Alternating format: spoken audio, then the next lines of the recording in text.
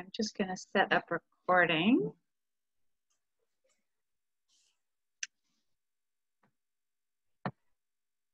Okay, so welcome everyone this evening, and thank you, Andrew, so much for joining us.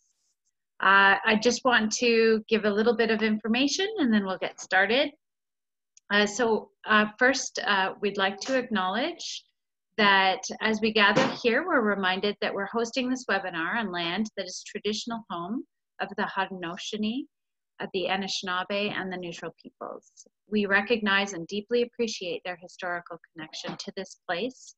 We also recognize the contributions Indigenous peoples have made in shaping and strengthening Waterloo Region, Ontario, and Canada as a whole. We are grateful for the opportunity to be here and reaffirm our collective commitment to make the promise and the challenge of truth and reconciliation real in our community. We also acknowledge that people are joining us here from all of Turtle Island. So thank you again. Just some general information on how the webinar will work. First, Andrew will have, after a brief introduction, Andrew will have a chance to talk a little bit about his campaign and his points of view. And we ask that everyone keep themselves muted unless they're asking a question, or if they're Andrew, of course. If you would like to ask a question, please do let us know, Matt's or myself. Let us know in the chat, and if you give a brief overview of what you'd like to ask, and then hopefully we'll get to everyone's questions. And you can turn on your mic when that happens. We are recording the meeting so that we can publish it to our YouTube channel so that others may get a chance to see all of the leadership candidates' chats. So please let me know if you have any issues with that.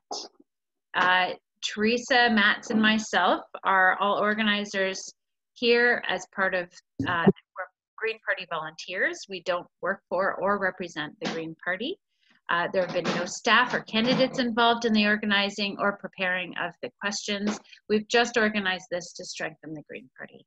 And we'll also post a bit more information about upcoming Q&As. And I should remind you that the most impending deadline is that of September 3rd, where you do need to make sure that you are a member in order to be allowed to vote.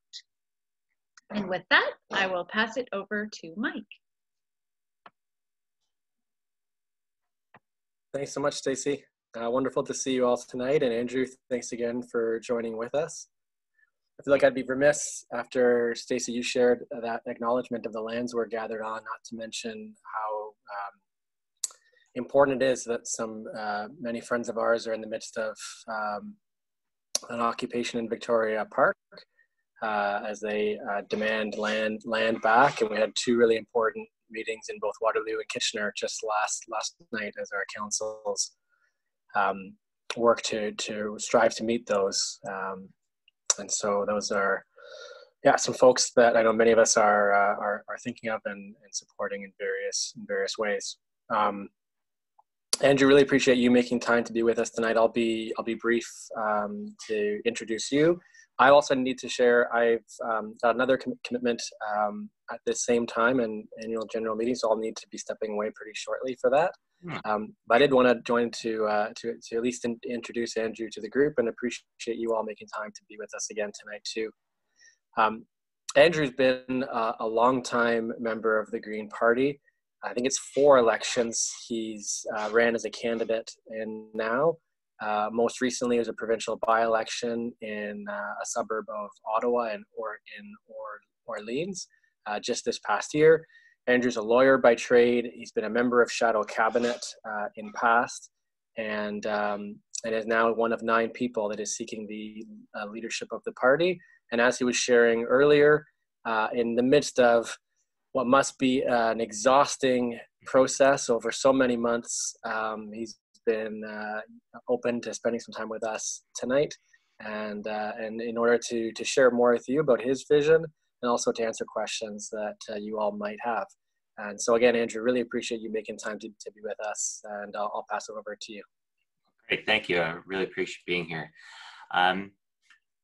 The acknowledgement that I normally like to do is to talk about the Saugeen Ojibwe Nation, it's actually where I am right now. I am from Ottawa, but I was born in Owen Sound, which many of you probably know, being in Kitchener.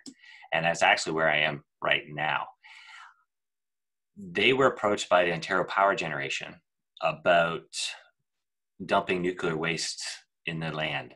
And they stood up and said, no, they had a vote and they said, no, we're not going to allow that.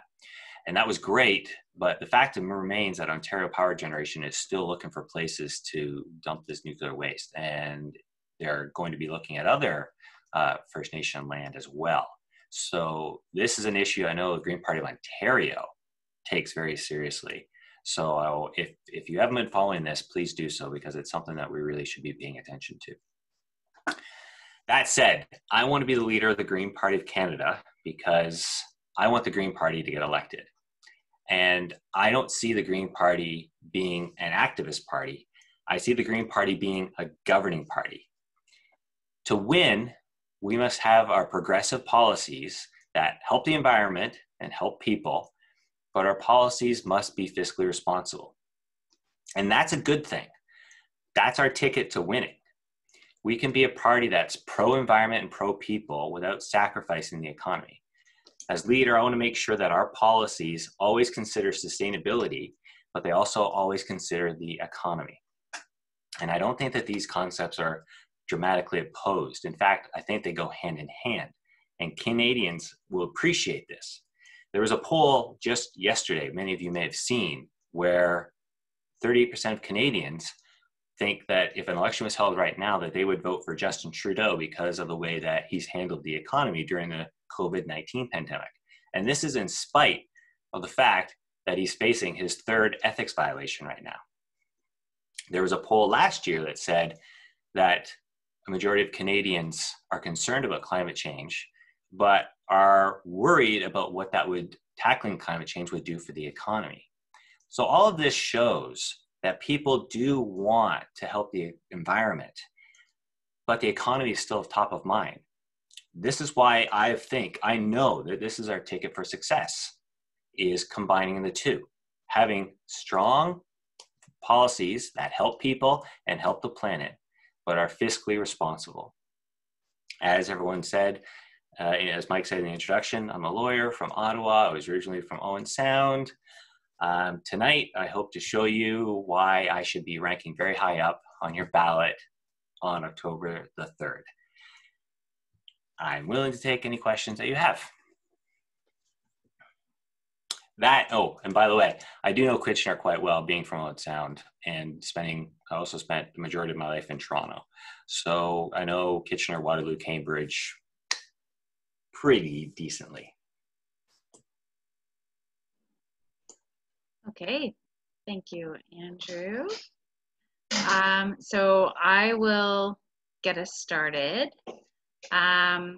Who is someone who inspired you when you were growing up? Here's an interesting story. I have a person working on my campaign team that wanted to put together a video just on this subject. And I don't have a great answer. I know that sounds sad, but, childhood was rough. I'll be quite frank, it really was. So I learned a lot about how to be an ethical person, how to be a strong person, how to be a moral person by seeing others not do that. I think that shaped me more than anything else. Having said that, watching TV, there are definitely people that I watched in the media that I was very inspired by. Growing up, who would I put at the top of the list as far as inspiring me? You're talking about politics-wise, not just life in general? However you see it.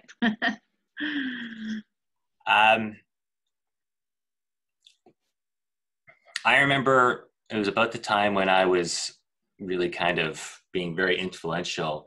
It was when Nelson Mandela was being released from prison. And I also remember the Berlin Wall coming down.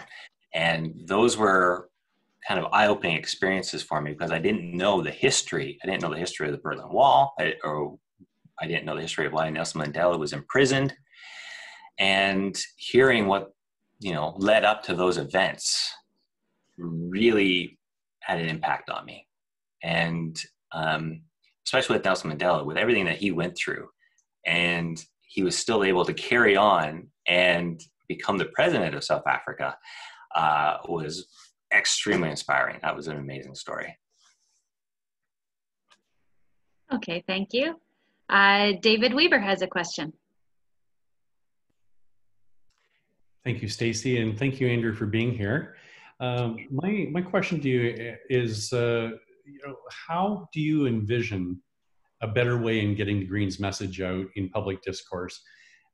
So many times I've been talking to people that are, politically minded, yeah, and even think that they follow the Greens a little bit, but they have no idea what Mission Possible is. And even many Greens aren't aware of reimagining our future. We need to do a better job at having people know what we're believing in and what we're pushing for. How do you see that happening in a better way? It all comes down to having strong EDAs, or on the provincial side, CAs, which can work together. And often, let's face it, in Ontario, those are almost the same people all the time. We're a grassroots party, and we're not going to get much media attention. We get local media attention, but not the mainstream media. And I think we all know how difficult it is watching, election coverage, and the Greens are barely mentioned, if they're mentioned at all. When I did my by-election, the CBC asked to do a small piece on all four candidates. And that same day, that same reporter put out a big piece on the other three candidates and totally ignored the Green Party. And I have tons of examples that I could talk about of the media ignoring the Green Party. And I'm sure everyone has their own examples too. So we have to have strong EDAs to get out into the riding and talk to people. When I was a candidate in between elections, I would talk to anyone who would listen. I would meet up with the local business associations.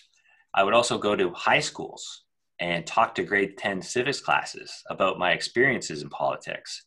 And although I couldn't talk directly about the Green Party, like I couldn't promote the Green Party, I would talk about things that are important to the Green Party. For example, I would get them to do a mock parliament. So I would split them up. I would create the classroom as a legislature, and I would split them up based into parties, and I would get them to vote on policies under first past the post, and then vote on similar policies under a proportional representation system, and get them to see the difference about how the two works. And they can see how first past the post went really fast, but proportional representation was fairer because they had to work together to come to some sort of compromise. And funny enough, this week, I had someone call me today to say that they're supporting me, and they joined the Green Party to vote for me in this leadership campaign. And I talked to their class, I think he said in 2015. So he's now 18 and he's going to vote for me for this leadership contest. So it works.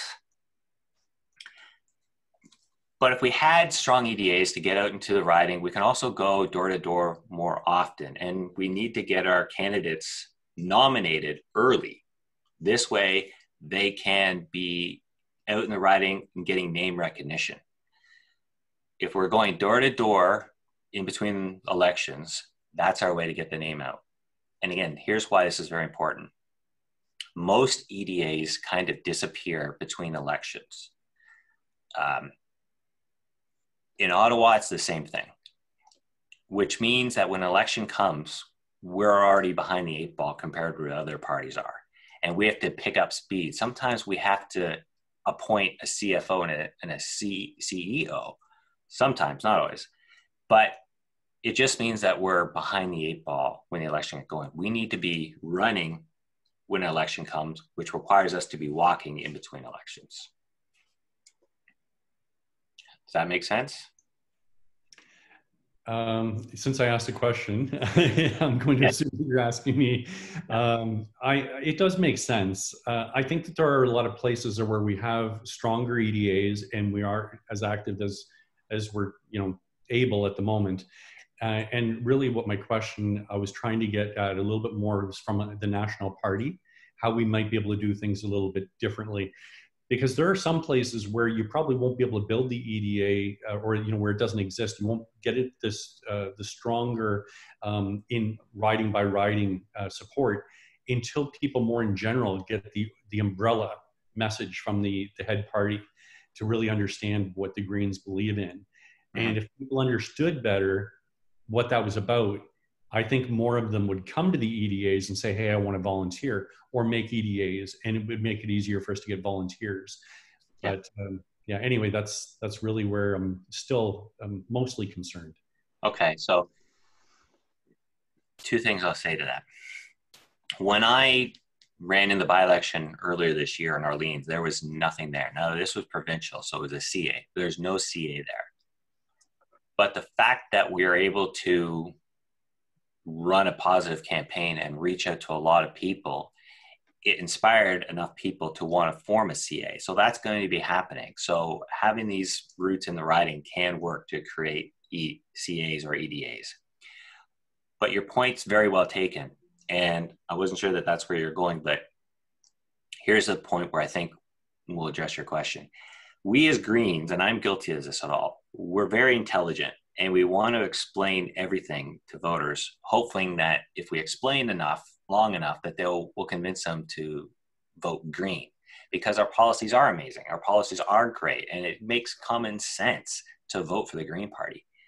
But we're very in our head, we're very analytical. And again, I'm very guilty of this as well. We need to have a campaign that's short and to the point, very blunt. We need to have these talking points that candidates can say door to door to show them this is the Green Party, this is the Green Party, this is the Green Party. So for me, it would be we're pro-environment, pro-people, we're pro-economy. We can help jobs and help the environment. These basic talking points that will get across to people and stick in their mind, because that's what works for other parties. The second point I wanted to make, and just slipped my mind, give me a second,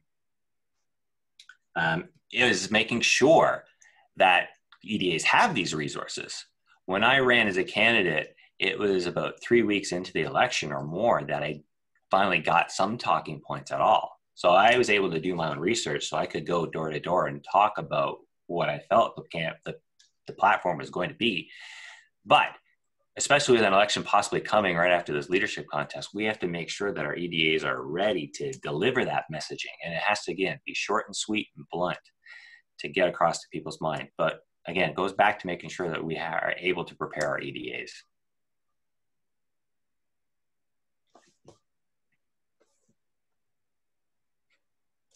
I don't know who's... Okay. Yep. So thank you. Jason, you have a question? Sure. Thanks, Stacey. Hi, Andrew. Jason, is it? Yep. I know half of the people here, so. Yeah, which is great. I know that when I think about all the solutions we need for the climate crisis and all sorts of other infrastructure and services, a lot of it lands at the municipal level. Yeah. Okay. Even though they're provincial jurisdiction, how do you see the federal government better fostering a solid relationship and a helpful one with our municipalities? Well, the federal government is the government that collects the largest revenue through income tax. So we're able to provide money to the municipalities on certain projects. That's our way to make sure that they can help with our vision. For example, high-speed rail, that's more of a national thing, but public transportation actually is a great example of something that's the municipalities could be doing a better job of with proper funding. In Ottawa, we are building a light-speed rail from across the city, and we've just finished building the downtown section. The east end section has begun, but the section on the west isn't supposed to start till like 2031. And that's simply just because they just don't have the money to do so.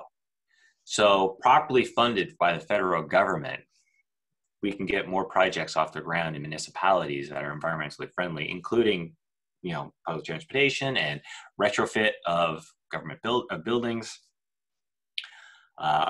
helping make more livable communities.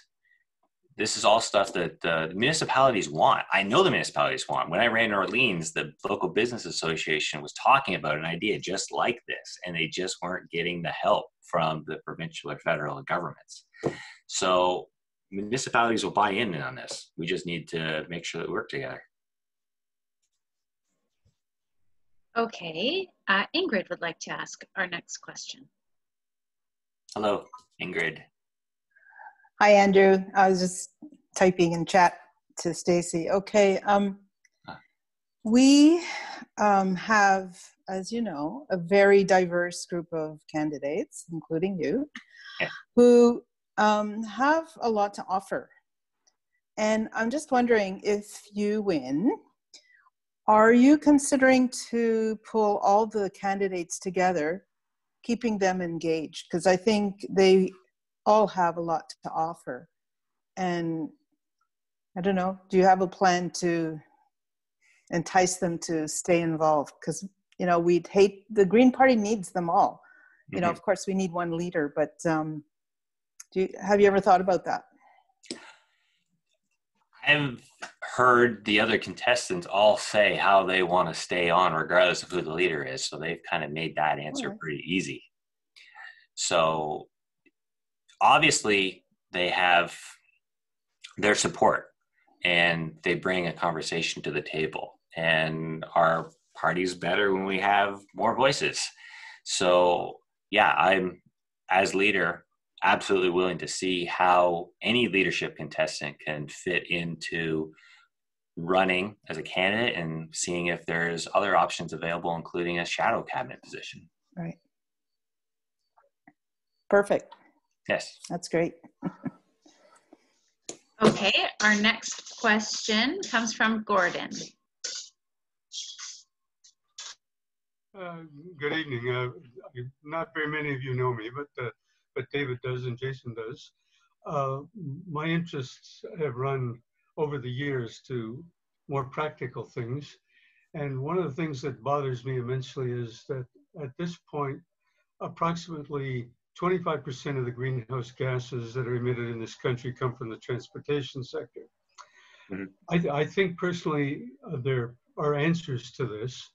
And I don't think that the entire answer lies in the idea of public transportation, because I think the geography of our country makes it so that the private vehicle is almost essential in so many areas.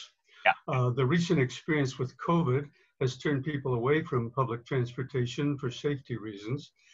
I've had the idea for some time that it would be a really good idea if the federal government went into a joint relationship with the private sector to see what they could do about the manufacture and possibly the design of electronic vehicles in Ontario, because Ontario is the center for the auto industry in this country.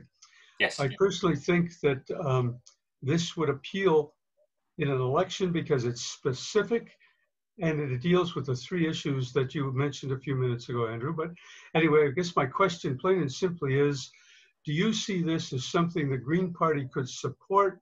And is it a viable thing to be going out to people in an election and saying, we, this party, would want to promote this change in the auto industry and we're prepared to put money in to do it?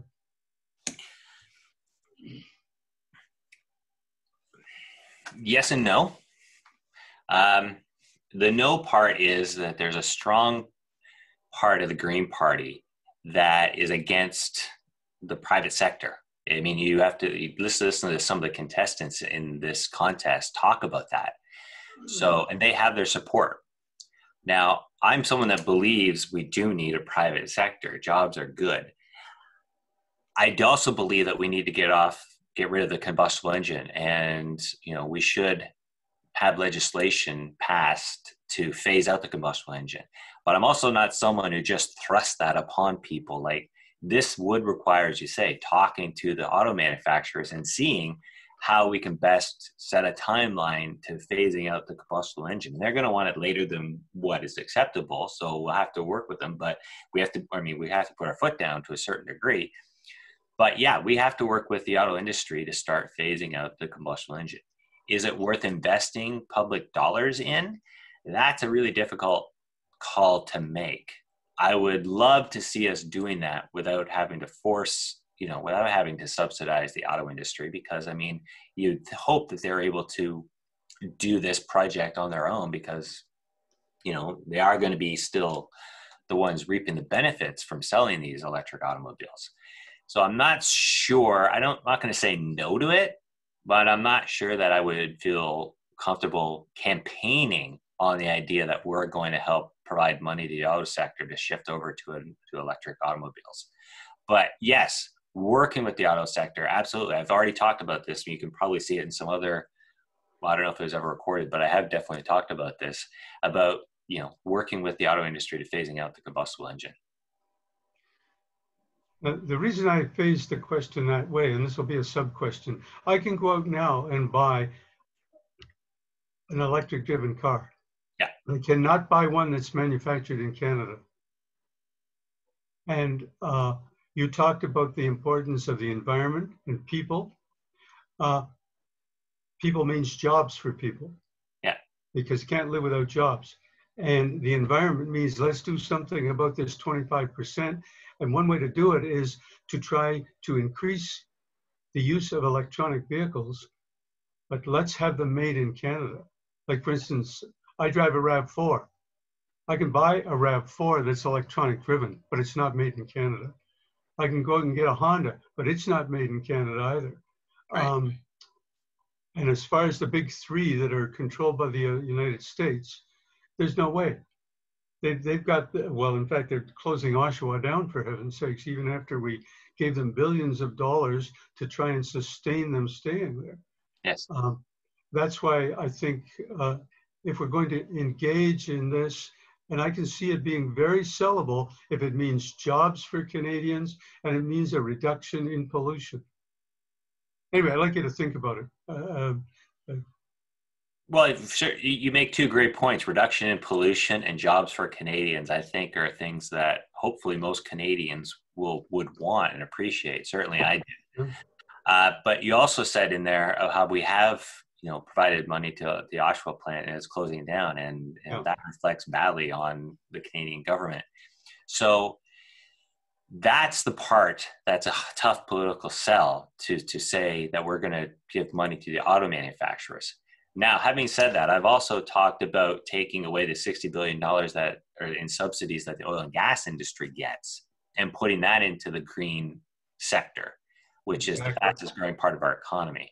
Yeah. So the two may have some overlap there. It's something that I'm going to consider more, after this conversation that I had with you. And if you wanted to send me some more ideas on it, you're welcome to. I would definitely read an email from you on that. But again, I'm being honest. Like, I do have a difficult time saying that it's probably a good idea to give money to the auto sector for some of the reasons that I've already said. But we can work with them to make sure that, I would love the idea of turning our manufacturing plants into producing electric automobiles. I can tell you that I am for that, on board 100%. Just one point of misunderstanding. I never suggested giving the money. I used the word partnership. Okay. And that has a totally different connotation. It would mean that the government would take a stake in the corporation in a shared way. And that's a radical idea, I know. Well, I was trying to think, didn't the bailout that was given in 2007, wasn't there supposed to be some sort of equity promised, at least as a holding for the loan or for the bailout money? Yes, and in some cases they sold the shares after about 2 years, And in the case, I believe it was of Chrysler, there was a time limit on it. And at the end of the time limit, Chrysler did not have to pay back. Yeah. So, Yeah. I mean, sorry, go ahead, Stacy. Sorry to interrupt. I'm just concerned that we won't get to everybody's questions. So maybe Yeah, if we can. that's a good point. We can talk, Gordon, if you want to talk more about this, you can send me an email and maybe we can even have a phone conversation if you like. Okay, very good. Thank you very much, Andrew. Okay, if you ask the next question, I'll just write the email in the meantime. Okay, Matt has a question. Hey, Andrew, thanks for joining us tonight. Thanks, just to shift gears a bit, diversity has kind of been something that the Green Party has been criticized on in the past. We don't really have a lot of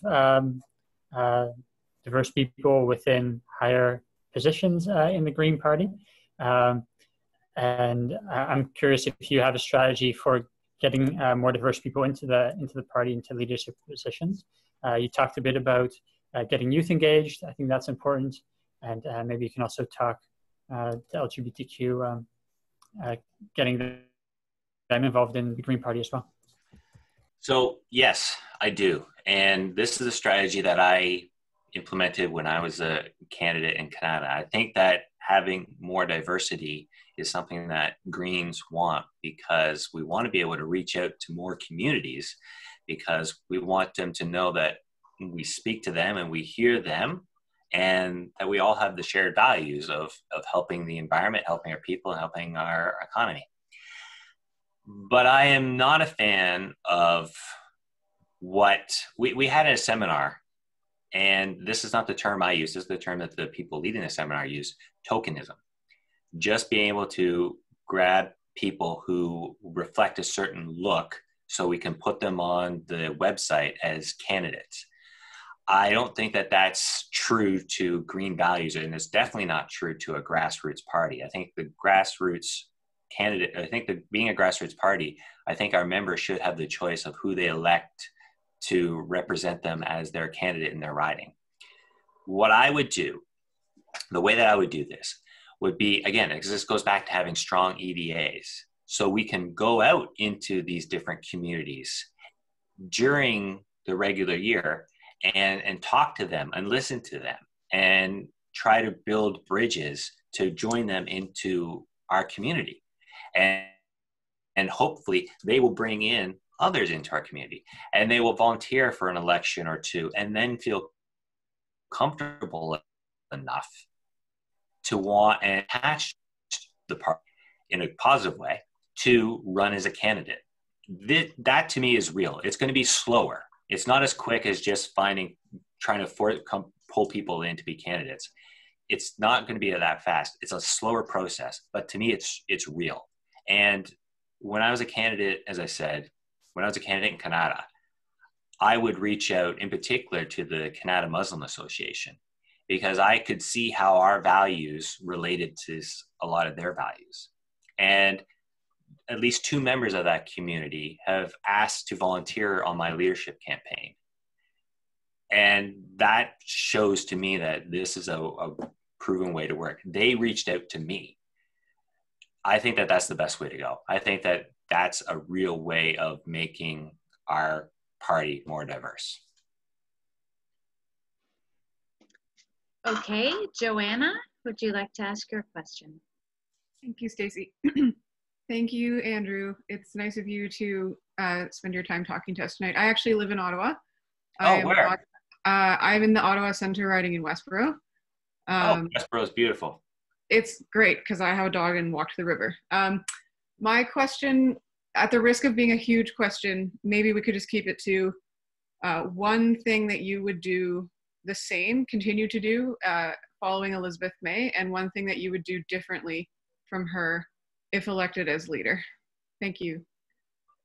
The same as the work ethic.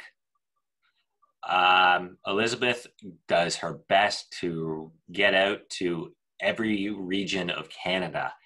She came to a fundraiser that I had when I was running in 2018 provincially. She came out to a breakfast that we had earlier this year for the by-election. And I mean, it's amazing just how much she just works so hard. You know, I've had people kind of CC me on emails to her, and she responds. And as I told you, I have a backlog of emails. I don't know how she does it, but she's able to do that and write books at the same time. So good for her. I mean, it's amazing. So that's definitely something I would continue to do. Differently is focus, putting more of an effort, putting the focus on the leader. I think that she did that far too much. And areas around her, the Saanich Gulf Islands area, so Vancouver Island, you know, Kitchener is a great example of where if Mike had a bit more support and a bit more attention, especially leading up to the election, let alone during the election in 2019, I really think you guys could have won. And I'm sure you probably all agree. So I feel that we need to focus more across the country. Now, as an election goes on, you're going to have internal polls, and you're going to realize what part of the country and what areas, what ridings are doing better than others.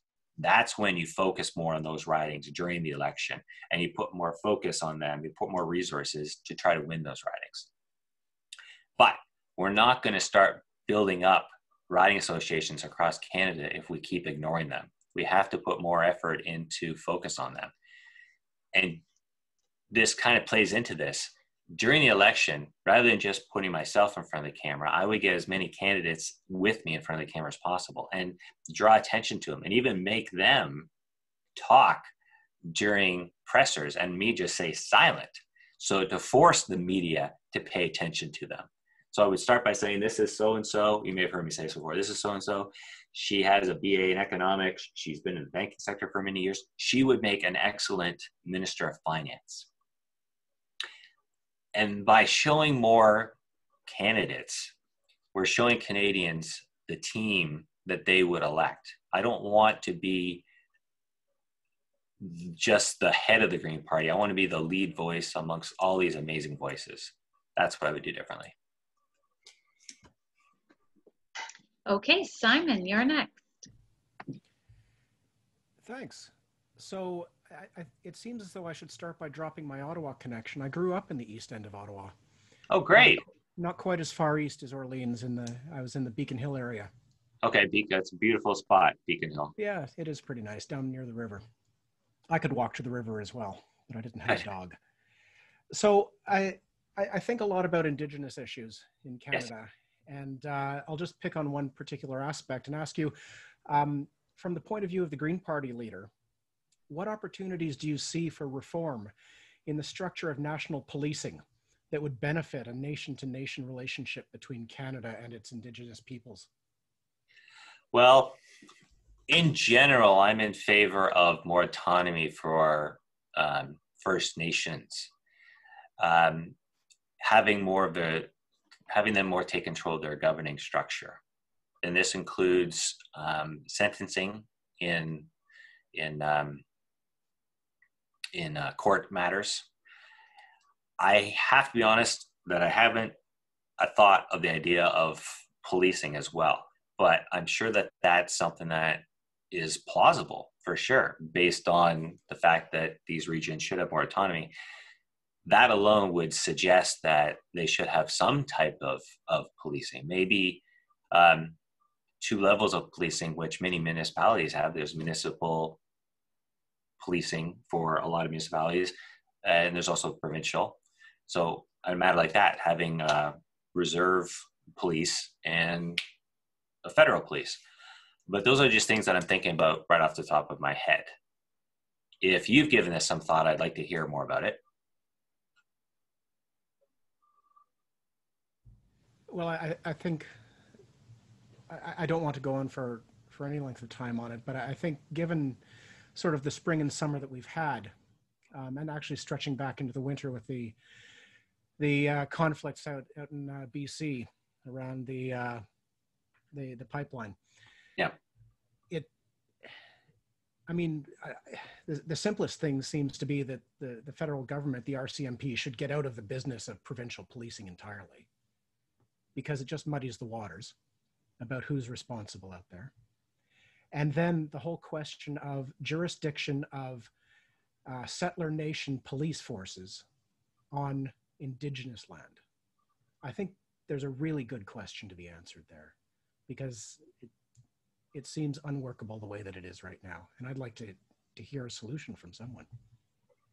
Well, like I said, I'm for more nations having more autonomy, and doing so, they're able to opt out of the Indian Act, which is a very good thing when that's able to happen. So it's something that, as leader, first thing I would do is, as leader of the Green Party, become the prime minister, because that's when you actually can start making these type of decisions. And so that requires the Green Party to get elected, which again is why I feel I'm the best candidate to get the Green Party elected. Having said that, once elected, Aboriginal issues is going to be a very top priority for me. This is something that I've, grew up close to a reserve, visited a few times when I was young, know the problems that are there, and those problems were ingrained in me very young. And it's one of the reasons why I became a politician, to help First Nations and poverty in general. So that would be something that would be a matter of sitting down with First Nation leaders after elected and seeing what would be the best and most secure way of going forward.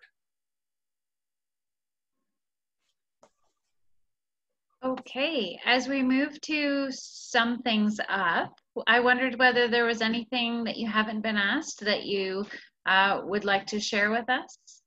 Anything that we haven't addressed already? Oh, there's tons of things. Voting reform is a huge passion of mine. I think I have a plan that can lead us to being elected on that plan. Again, we kind of touch a little bit about the economy. It's great that the environment was actually talked about a little bit in this meeting. Actually, surprisingly, the environment I get asked very little about my environmental policies. So I don't know if people want to talk more about that, but I'd rather just, I'm here to listen and to answer your questions. So I think I've made, hopefully if you want to see more about me and more points that I made, there's tons of material on the internet that you can watch, and you can check out my website for some clips. Very good. I'm going to post in the chat some of our upcoming meetings. Next week, we actually have 2 meetings, one on Tuesday and one on Wednesday, because of some conflicts. And so please let us know if you aren't already being invited to all of the meetings, where you're welcome to join. And I want to thank everyone here for coming and joining the conversation, and for Andrew for giving his time so generously. Oh, that's it. We're done already? Yeah, it's fairly short. Oh, I can stick around if people wanted to ask more questions. I'm usually on these things, usually last an hour and a half to 2 hours. Yes, it was because we have a meeting every week, we wanted to be respectful of people's times. But so I welcome anyone who would like to leave, it's fine. And anybody else who has any more questions, it sounds like Andrew's quite happy to stay. Yeah, and I have I have another event after this at 10 o'clock. So, that shows my dedication. I'm willing to stay even because of that. But if people are going to leave, maybe I can just say this real quick. The 2 things that I'm sure you probably know is that every contestant needs 150 signatures. So to be on the ballot, and we have to finish getting these signatures by the end of this month. So if you could click on this link, please, and nominate everyone. It's not an endorsement. It's to keep people on the ballot, and we're a grassroots party. So hopefully that makes sense, to keep as many people on the ballot as possible, to give people choice. So if you could please click on that link and nominate the candidates and make sure you answer the reply email that you get to make sure that that actually is you. The second point is that we are possibly having an election coming up either this year or early next year, and funds are important. So there's a link for fundraising. That link actually counts towards a goal that I need to reach, again, to stay on the ballot. I'm pretty close to it, but if everyone on this link, everyone in this chat actually made a small donation, it would go a long way to me just getting over that hump so I can stop campaigning, so I can stop making fundraising calls, which I've been doing the last few weeks, and getting back to campaigning, which is why I got into politics, to reach out to people and listen to them, not try to take their money. So if you could do me a favor and make a small donation there, I would really appreciate it. It goes to the Green Party to make us have a stronger election next time around. And again, if people want me to stick around for a bit, I can certainly do so. But Stacey, if you got to get going, thanks for arranging this. I really appreciate it. It's good seeing you. Yeah, you as well. Andrew, the links that you posted might have been shared privately because I didn't see them come up in the chat. Oh, they did. They went to Gordon privately.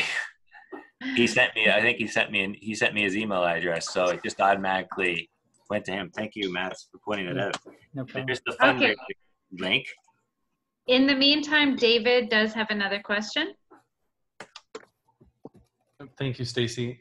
Yes, Andrew, thanks for hanging around just a little bit extra. I just wanted to say that I've been trying to watch as many of these town hall meetings and the recordings of them as possible. Yes. Anna Keenan has apparently been doing some of the more stellar ones, in my opinion, and I haven't, unfortunately, seen your town hall that you had with Dimitri. So I'm going to go back. I'm probably going to watch that tonight. But I hear you did a stellar job with that, and in particular, I was told that you did a great job talking about foreign policy. Yes. Just in the event I don't actually get to that video, like I'm planning on doing, I'm wondering if you might be able to share with us just some tidbits of your view on foreign policy, how we as Canadians should be refocusing. Well, I mean, I certainly have what I could. I think foreign policy is a very important part of this campaign, and it's actually something that's not really being talked about too much. Now, having said that, there is going to be a debate on foreign policy. If you were to follow me on Twitter or look at my website or look at one of the other candidates' websites, I'm sure they put it on there as well. I think it's on September 10th, but I'm just going by memory. I'm not sure. Actually, if you really wanted to give me a second, I can look it up on my calendar real quickly. But there is going to be a debate by rabble.ca on foreign policy. Yes, it's on the 10th, September the 10th at 7 p.m. So in the debate with Dimitri, I really didn't talk much about trade. We really talked about essentially, what I mostly talked about was how he wanted to eliminate the military. And I actually took the opposite view. I actually think we should have a military, but we need to get back into peacekeeping.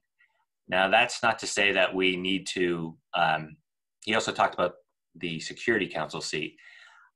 I actually think that we've spent too much time. Our priorities in foreign policy has kind of been backwards, in my opinion. We've spent a lot of time trying to impress the UN and to get on the Security Council seat. If we had issues, we can raise them with the Security Council. We don't have to have a seat on them. It's not as effective, but we can still raise issues to the Security Council and put them to a vote. My view is Canada used to be a leader in peacekeeping, and I want to get back to that. I've volunteered for Amnesty International for over a year because I'm strongly concerned about human rights. And there was a time when Canada was the leader in peacekeeping, and we are falling right off the map. I think there's about 40 peacekeepers right now in Canada right now, and that's far too low considering what's happening in the Democratic Republic of the Congo, in other, we missed the boat in Darfur and Rwanda.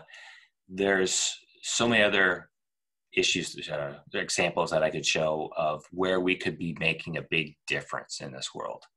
So I joined the Green Party because we care about people too. So for me, people means protecting people. And we are very fortunate in Canada to have many resources, and I like to put those to good use to help people. But that was what we talked about with Dimitri. If you want to have other questions about specifically on foreign policy, I'd be happy to answer. Okay, Gordon has another question.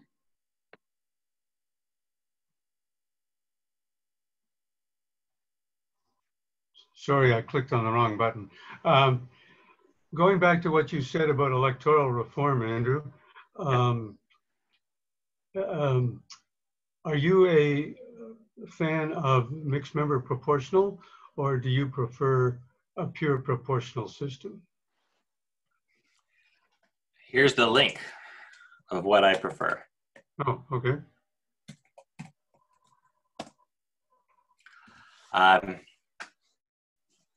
I had some help working on this from a very smart individual. I'm not don't know if I want to say if he wants me to point out who he is, but it's up to him if he wants to point that out. But someone very close to many people on this line, helped me work on this project. Right. It's essentially mixed member, but the set off part is not within the House of Commons itself. It's actually using the Senate as the set off part. So it's not creating so much an elected Senate. It's actually the set off from the elected House. I think that this is something that Canadians will buy into in a big way, because not only does it deal with electoral reform, it deals with Senate reform. And one of the things that we were very particular about when we put together this proposal was addressing concerns that people had with electoral reform. And I think we answered every single one of them. In this system, you're still able to elect your own member of parliament. You're still able to just use one ballot if you like. There's options to use different ballots, but if it really came down to it, it's just single one ballot. And it's still a proportional system. And it's fair. It's also addressing the fact that, you know, the Senate is appointed and they basically just rubber stamp policy from the House of Commons. Everyone that has seen this proposal really seems to like it. Some even have heard it first, and when they explain it, like, oh, that'll never work. And what's really amazing is even the people who have said that to me have come back to me and said, you know what, I looked at it and I really like it. So it's overwhelmingly, I've gotten overwhelmingly positive feedback from this policy, or from this proposal. It hasn't been updated since the previous election, by the way. We put this together in 2017 for the Electoral Reform Commission, and haven't updated it since, but it still applies. It's just some of the graphics are old. But again, it's something that people just seem to be overwhelmingly positive of, and I think it's a system that Canadians will buy into. Would you like to see an alternate proposal that's maybe similar, but it would be different in certain aspects, which David has seen, and I'd be glad to send it to you. Sure. Yep, good, I'll do that. Andrew, could I follow up on this, on the bicameral mixed member proportional plan that you just showed us? Sure. I'm a little bit embarrassed to say that this is the first time I've seen it, but... Oh, don't be embarrassed about that.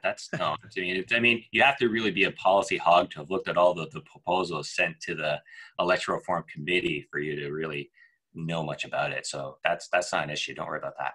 So I'll give you my first reaction to it, and you can tell me what you think. This can't be done without constitutional reform. No. How are you going to get that done? It's addressed in there. It can be done without constitutional reform. However, having said that, constitutional amendments would make it much better and stronger.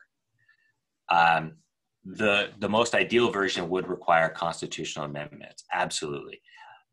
But as we say in the proposal, this is something that I think a lot of provinces will buy into, because it's addressing some of the concerns that provinces have had for many years about being unrepresented in Parliament. The Senate, if you know how it's divided up, was divided up you know, back in 1867 and kind of have this hodgepodge, you know, fixes over the next few years, over the preceding years as provinces come on board. And it's still very disproportionate for many provinces.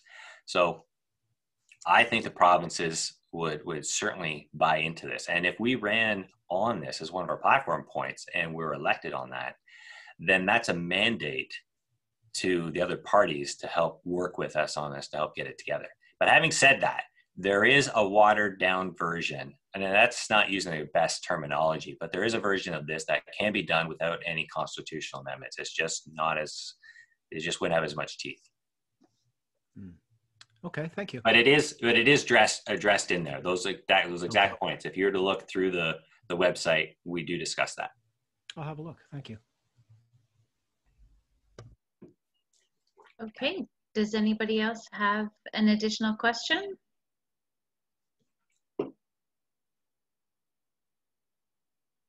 Okay, looks like we might be ready to finish up then.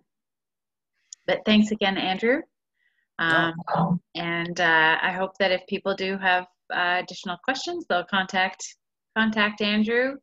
Make sure to let us know if you want an invite to next week and haven't signed up for the leadership chat emails.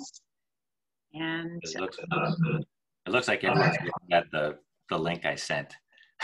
Everybody, you've piqued everyone's curiosity.